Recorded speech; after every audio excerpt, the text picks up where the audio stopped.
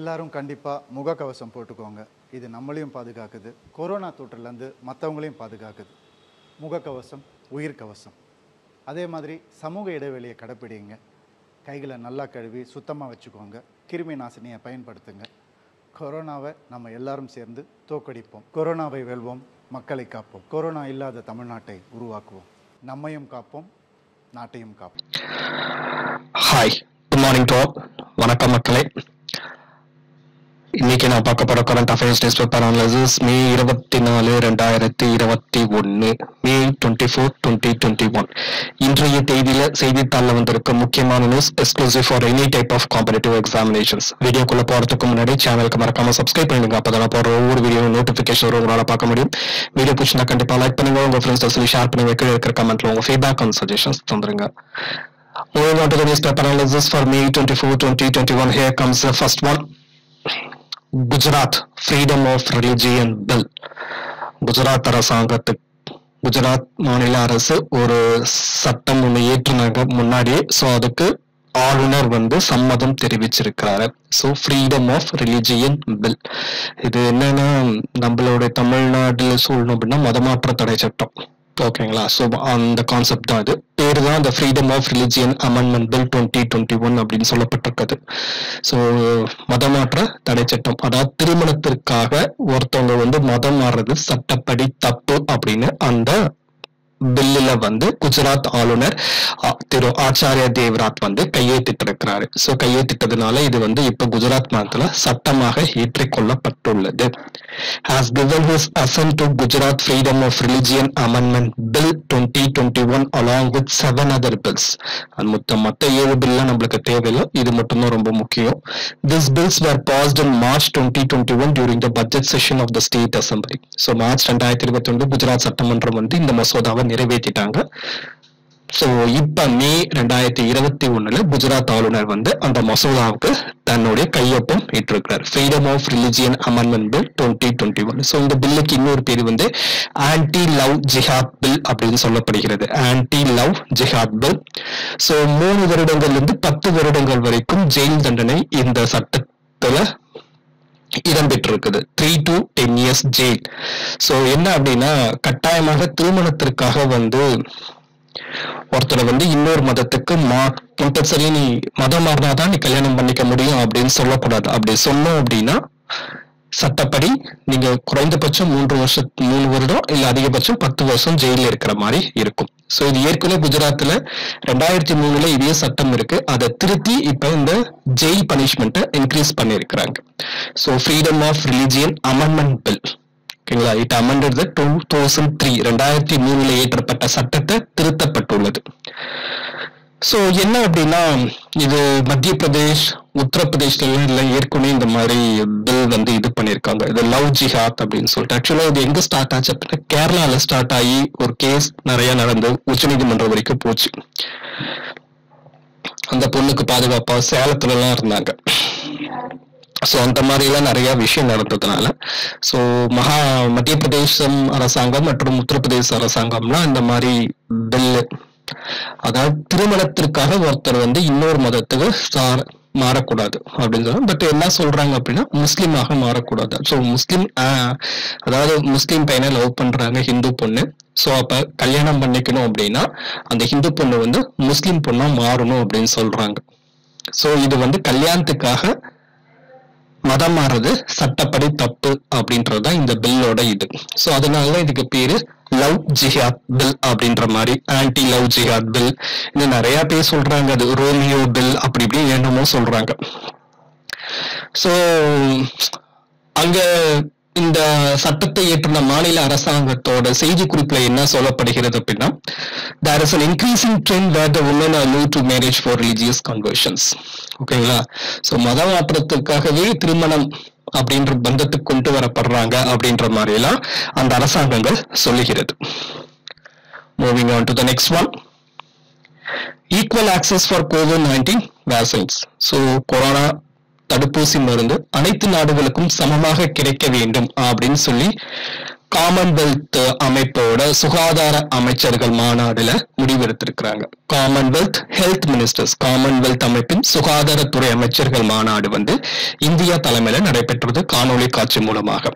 கிட்டத்தட்ட 54 நாடுகளோட சுகாதாரத்துறை அமைச்சர்கள் அல்லது சுகாதாரத்துறை செயலாளர்கள் வந்து இந்த மாநாட்டில் கலந்துக்கிட்டாங்க. அதுல என்ன முடிவெடுக்கப்பட்டிருக்கு அப்படின்னா, கொரோனா தடுப்பூசி மருந்து வந்து பணக்கார நாடு ஏழை நாடு அப்படின்னு பாகுபாடு இல்லாம அனைத்து நாடுகளுக்கும் சமமாக இந்த கொரோனா தடுப்பூசி மருந்து கிடைக்கணும் அப்படின்ற மாதிரி முடிவெடுக்கப்பட்டுள்ளது. 54 Commonwealth member concerned over the gaps in access and delivery of vaccines. So வளர்ந்த நாடுகள்ல வந்து தடுப்பூசி வந்து நிறைய கிடைக்கிறதாகவும் ஏழ்மையான நாடுல வந்து தடுப்பூசி இல்லாம இருக்கு அப்படின்ற மாதிரியும் கருத்துல கொள்ளப்பட்டிருக்கு.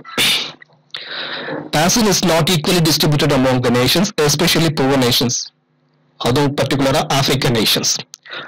ஓகேங்களா? ஸோ ஆப்பிரிக்க நாடுகள்ல வந்து இன்னும் தடுப்பூசி வந்து நெக்லிஜிபிள் பீப்புளுக்கு தான் போய் சேர்ந்திருக்கு அப்படின்ற மாதிரி எல்லாம் சொல்லப்படுகிறது.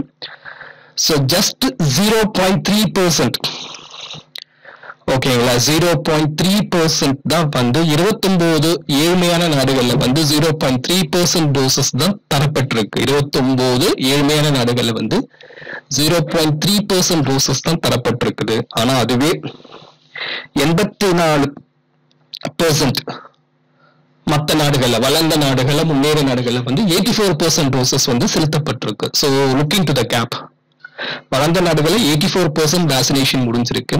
29 ஏழ்மையான நாடுகள்ல வந்து ஜஸ்ட் 0.3% டோசஸ் தான் முடிஞ்சிருக்கு.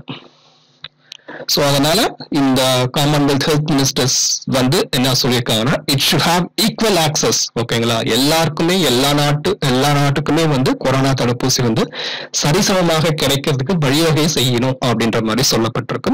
சோ இதுதான் அமெரிக்க அதிபர் ஜோ பைடன் முன்னாடில இருந்து சொல்லிட்டு இருக்கிறாரு. பட் அதுக்கு நிறைய கம்பெனிஸ் ஒத்துக்கல. ஓகேங்களா? ஜோ பைடனோட கூற்று என்ன அப்படின்னா, அவர் சொன்னது என்னன்னா, என்ன ஒரு நாடு மட்டும் கொரோனா தடுப்பூசி செலுத்திட்டு நான் ஜெயிச்சிட்டேன்னு சொல்றதுல அர்த்தம் கிடையாது. உலகத்துல இருக்க அத்தனை நாடும் சொன்னாதான் இது வந்து நம்ம முழுமையா வெற்றி அடைய முடியும். சோ ஒரு நாடு ஜெயிச்சிச்சு அப்படின்னா அந்த நாடு சுதந்திரமா இருக்க முடியுமா அப்படின்றதுலாம் கேள்விக்குறி கிடையாது அப்படின்ற மாதிரிலாம் ஜோ பைடன் சொன்னாரு. பட் அதுக்கு கார்பரேட் எத்திக்ஸ் அப்படின்னு சொல்லிட்டு ஒண்ணு இருக்குது. அந்த ஜெனரிக், அந்த காப்புரிமை, இன்டெலெக்சுவல் ப்ராப்பர்ட்டி ரைட்ஸ், இன்னும் இந்த பிரச்சனை போயிட்டு தான் இருக்கு கொரோனா தடுப்பூசிக்கு. ஸோ இப்போ கூட வந்து பஞ்சாப் அரசாங்கம் வந்து உலகளாவே டெண்டர் விட்டுருந்தாங்க கொரோனா தடுப்பூசிக்கு. ஸோ இன்னைக்கு ஃபிளாஷ் நியூஸ் இப்போ நான் பண்ணிட்டு இருக்கிறப்ப என்ன வந்திருக்கு அப்படின்னா, மாடர்னா வந்து என்ன சொல்லியிருக்காங்க, மாடர்னா கம்பெனி வந்து இந்தியாவுக்கு தான் நாங்க டெண்டர் தர முடியுமே தவிர இந்தியாவில் இருக்க ஒவ்வொரு ஸ்டேட்டுக்குலாம் நாங்க டெண்டர் தர முடியாது அப்படின்ற மாதிரி சொல்லியிருக்கிறாங்க. ஓகேங்களா? சோ இந்தியாவுக்கு தான் நாங்க டெண்டர் தர முடியும், இந்தியா தான் டெண்டர் கேட்கணுமே தவிர இந்தியாவில் இருக்கிற ஒவ்வொரு ஸ்டேட்டுக்கெல்லாம் டெண்டர் கேட்கறது எங்க கிட்ட வராதிங்க அப்படின்ற மாதிரி சொல்லியிருக்காங்க. ஸோ ஆக்சுவலா தமிழ்நாடு கவர்மெண்ட் அது மாதிரி தான் ஓபன் பண்ணியிருக்கிறாங்க. பார்ப்போம் என்ன நடக்குது. Next one, cheetah ரீஇன்ட்ரோடியூசிங் in India. சிறுத்தை புலி இந்தியாவில் திரும்ப அறிமுகப்படுத்தப்படுகிறது. World's fastest land animal cheetah is expected to be reintroduced in India. எங்க அப்படின்னா மத்திய பிரதேச மாநிலத்துக்கு கூனோ தேசிய பூங்காவில நவம்பர் 2021 இந்த சிறுத்தை கொண்டு வரப்படுகிறது. எங்க இருந்து அப்படின்னா சவுத் ஆப்பிரிக்கால இருந்து. ஓகேங்களா? சவுத் ஆப்பிரிக்கால இருந்து ஆப்பிரிக்கா சிறுத்தைகள் வந்து இந்தியாவுக்கு கொண்டு வரப்படுகிறது. மத்திய பிரதேசத்துல இருக்கிற கூனோ நேஷனல் பார்க். கூனோ வந்து சம்பல் பள்ளத்தாக்குல இருக்குது. சோ இது வந்து ஒரு நல்ல சிறுத்தைக்கான நல்ல ஒரு இடம் அப்படின்ற மாதிரி வனவிலங்கு ஆய்வாளர்கள்லாம் சொல்லியிருக்காங்க. சோ அதனால உச்ச நீதிமன்றமும் இதுக்கு பெர்மிஷன் தந்துட்டாங்க.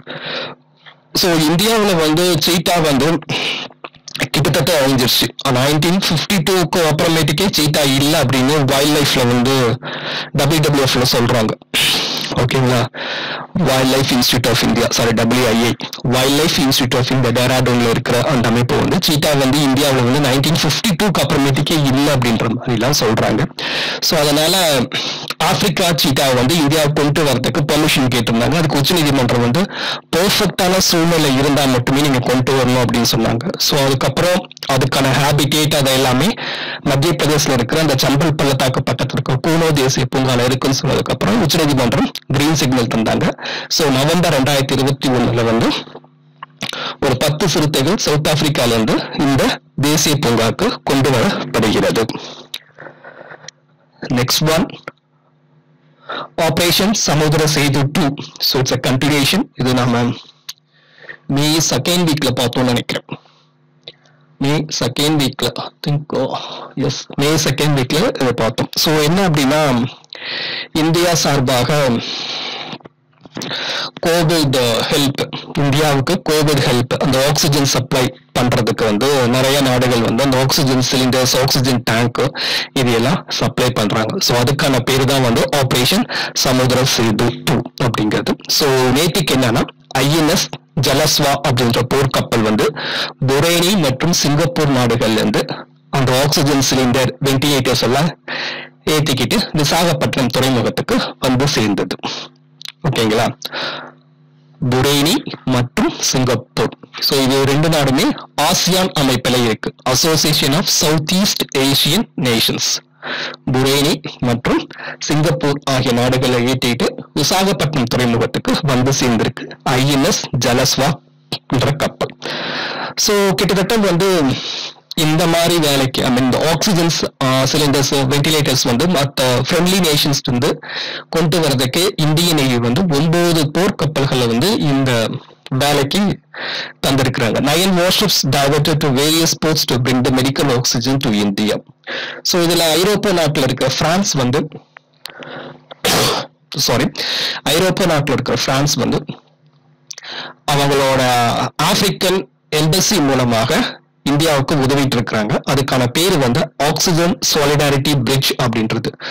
Oxygen solidarity bridge. ஓகேங்களா? ஆக்சிஜன் உதவி பாலம் அப்படின்ற தலைப்புல வந்து பிரான்ஸ் வந்து இந்தியாவுக்கு உதவி செஞ்சிட்டு இருக்கு.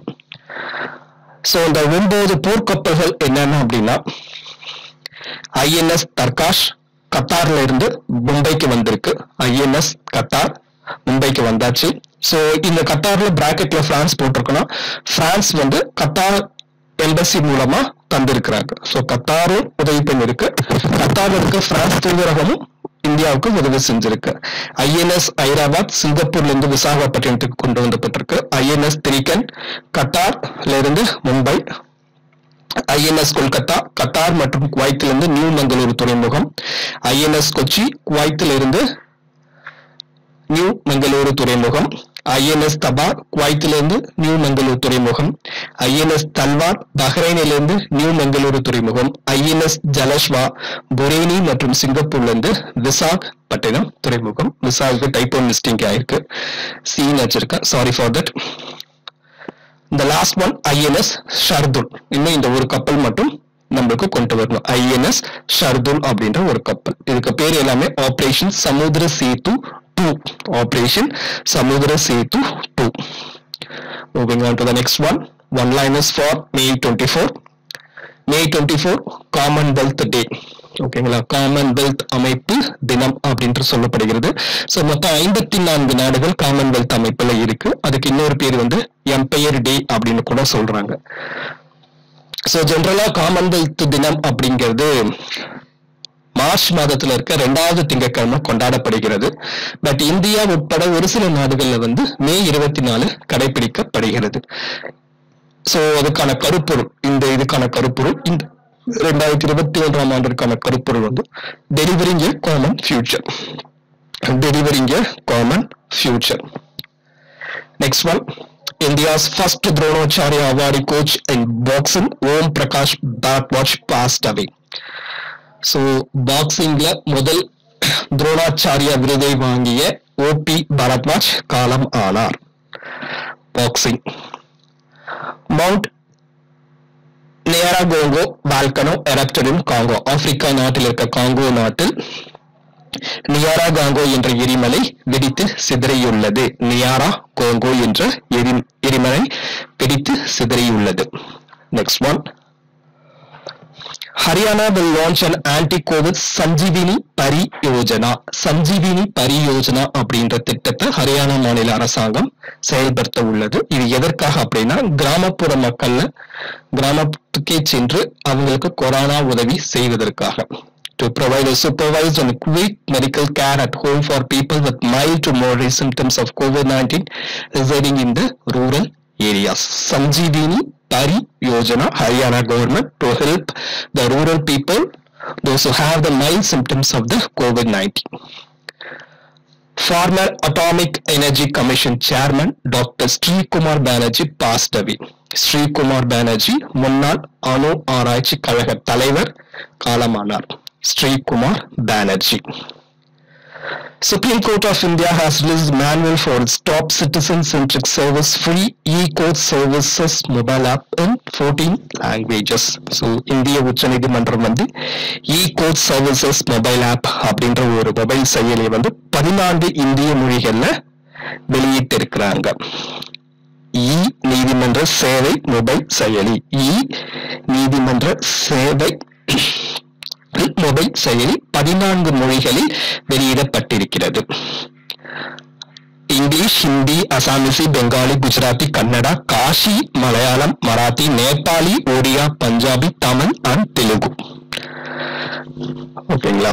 சோ 14 இந்திய மொழிகள்ல இந்த செயலி உச்சநீதிமன்றம் வெளியிட்டிருக்கிறார். With this, I'm coming to an inform May 24, 2021 current affairs newspaper analysis video. Video பிடிச்சிருந்தா கண்டிப்பா லைக் பண்ணுங்க, உங்க ஃப்ரெண்ட்ஸ் சொல்லி ஷேர் பண்ணுங்க, இருக்கிற கமெண்ட்ல உங்க ஃபீட்பேக் அண்ட் சஜஷன்ஸ் தந்துருங்க. சேனலுக்கு மறக்காம சப்ஸ்கிரைப் பண்ணுங்க, அப்போ நான் போடுற ஒவ்வொரு வீடியோ நோட்டிபிகேஷனும் உங்களால பார்க்க முடியும்.